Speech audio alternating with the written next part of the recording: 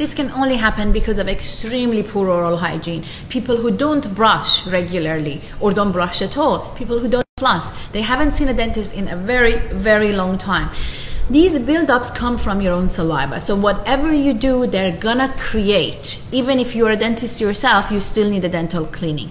Now, you can minimize them by dislodging them when they're soft, by brushing your teeth, physically flossing your teeth, and getting rid of the pellicles and the soft bits. But eventually, these will create, and look how loose that tooth is. Why is that? Because these barnacles are stuck to the tooth, are eating through your bone. Tooth is in between the bone. If the bone's destroyed because of these buildups, the tooth will get loose and you have to pull it out.